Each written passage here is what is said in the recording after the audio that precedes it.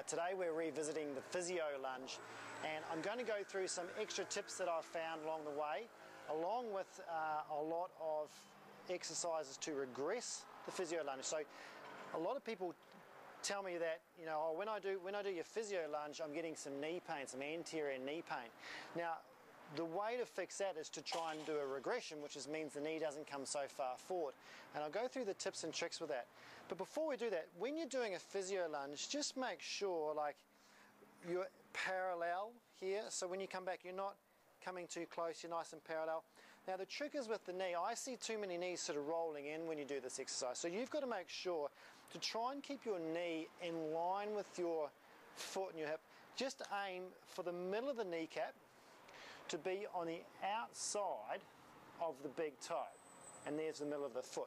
So if you go into a Physio Lunge and you can see your knee coming over your big toe, it's actually internally rotating in, okay, or causing a valgus stress.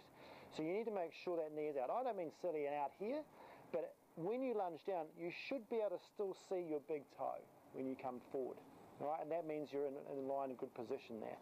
And the other thing too is make sure you don't drop your hips. A lot of people drop down, drop that bottom knee, and then they're out of a pelvic alignment. Remember, your core and your spine has to stay in neutral. And I don't just mean neutral this way, I mean neutral that way as well. So if you're dropping down, it means you can't maintain a neutral spine, and the load through there is no good for your spine, let alone your knee.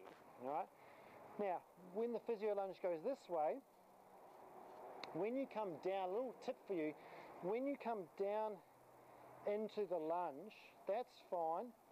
Now to try and get some more posterior train work or some glute work, think about pushing the ground away from you.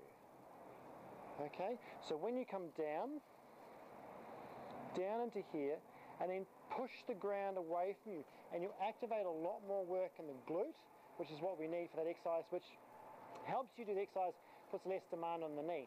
Now for those people who they get a bit of knee pain because their knee travels forward, all right, or they're recovering from surgery, or they've got some patello-femoral wear and tear like that, cartilage inflammation or cracking through the cartilage that they might have been diagnosed for, and they need to get their VMO up and they need to get some strengthening going, they can still do this exercise but regress it. So instead of, if I go like this, instead of lunging forward and letting that knee travel forward so all my angles are forward, I will leave that knee where it is.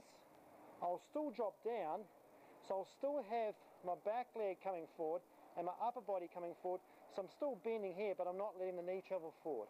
So what it looks like is you come down and forward like that. Okay, so I'm still trying to get as much movement out of the hip as possible, but I'm trying to limit how much knee movement comes forward to look after the knee until that knee gets slowly better. So when that knee recovers, I get more VMO, the inflammation settles down, or the soft tissues, the hard tissues recover in that knee over a long period of time, I can slowly get that knee traveling further and further and further forward until it ends up like a normal Physio Lunge. Now some people say, oh, you shouldn't let your knee come forward over your toes. Well, normally when you do a squat, of course your knee comes over your toes. So if you look at this position here, when I come down into a Physio Lunge, it's exactly the same position as I should be in a squat anyway. So it's in this position here where I should be in a squat. So there's no difference in my knee position or hip position to an actual normal squat position. Okay, so when you look at it that way, if my knee traveling forward is the same as a squat, it's absolutely fine, and if anything, it's half the load of the other leg. Okay, you've just got to make sure that you're not putting weight through the back leg. So people usually complain about knee at the back leg because when they come down, they load back through here too much and they get knee pain in the back. So that's why we try and get them going forward. And it actually helps you with that squat position. It helps you learn how to get your angles of your knee and your back the same to help you with a normal squat. So it's a good way of improving your squat when you get to that point where you can squat.